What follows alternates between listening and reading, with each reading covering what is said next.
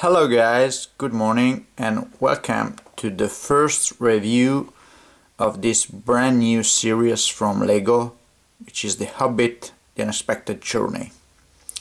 The first set we are reviewing today is the set number 79001, Escape from Mirkwood Spiders.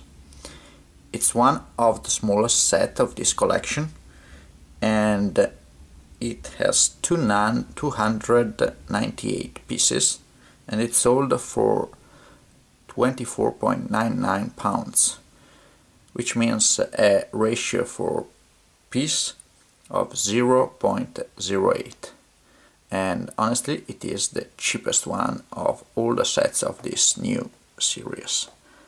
But let's go and have a look at it. Here it is. This set is basically representing the part of the films in which the dwarves are imprisoned by these big spiders, and then they were saved by the elves. The set is composed by 2 Mirkwood spiders, 4 minifigs, 2 dwarves and 2 elves, and we will look at them soon, and 2 representation of small trees characterized by red and black colors, as you can see. So it's a quite dark set, which is in my opinion well represented. But let's have a look at the minifigs and then at the closeout of these sets. The first 2 minifigs are the 2 dwarves, and Philly and Killy to be precise. As you can see, the dwarves are the special minifigs in this new brand series, and they are very well detailed. There are 13 of them, and each of them is particular in terms of the decoration of the torso, particulars in terms of the decoration of the face and hair, and also particulars in terms of the weapon used. This we have Philly and Killy, one with the 2 knives. You can see the details also of the hair that does not fits perfectly with the arrows, and the other one who has the long hair and the long bow, and you can see very much details, and each of them has a double face, of course. The other 2 minifigs are 2 elves. There is on the right Tauriel, the female elf, with these beautiful knives, very well decorated, and also you see the hair and the face is very well decorated. And the other is our famous Legolas Greenleaf, which you have already seen, but with a different torso and legs in the sets of the Lord of the Rings, and of course Legolas is equipped with his giant bow. As a close-up, as told before, this set is basically composed by 2 parts of the trees, one big and one small. We'll look at them together, and 2 Mirkwood spiders. These 2 spiders are exactly identical. So I'm going to show you one of them in details, and remember that the other is exactly the same. Well, this Mirkwood spider is practically, let me say, the smallest version of the Shelob spider that you have in the set of Lord of the Rings Shelob attacks. Although small, it's pretty well realized.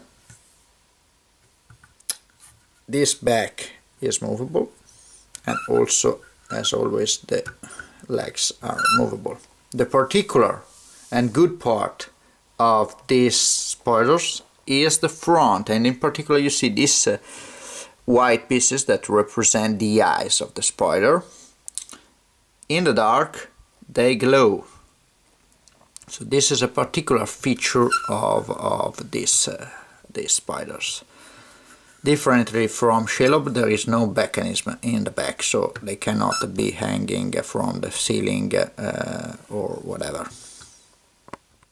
The small part of the tree honestly is nothing special. It's like a dead tree decorated with these leaves brown, with a skull, bone, to make some impression of terror, but basically it's very easy to build and nothing special. The only thing I like from it and from the other part that we are going to see is the combination of red, of this particular red and black colors, which makes this set kindly unique. Here we are. This is the main tree, in which like from the scene of the movie, the poor dwarfs are imprisoned by the web of the spiders. And as you can see, there is this representation very good of the web, in which you can put the poor dwarfs and they are kind of like imprisoned, as you can see. But first of all, I repeat that the good impression of this tree is the combination of black and red colors, and look at this, they're very beautiful, the red leaves of this tree, and you cannot miss also this small web with the small spider. Coming down, there is again a combination of skulls and bones and spiders, but I would highlight you these two pieces here. There are the mushrooms and this white spider. Both of them, the mushrooms and the spiders, are like the eyes of the giant spider, Mirkwood spiders, so they glow into the dark. And moreover, this spider here, there is a mechanism in the back here, as you can see. So if you push it, the spider is going away. So I make it a little bit too abruptly, so also the poor dwarfs is going down. But anyway, kind of good, this part of the tree. Also in the back, you see, is well built. There is also some gray. There are also some gray pieces, but a good impression overall. So, as a final rating, I would give to this set a 7 out of 10. 7 negative aspects is that it's quite simple, and especially the small tree, as anticipated, is nothing particular.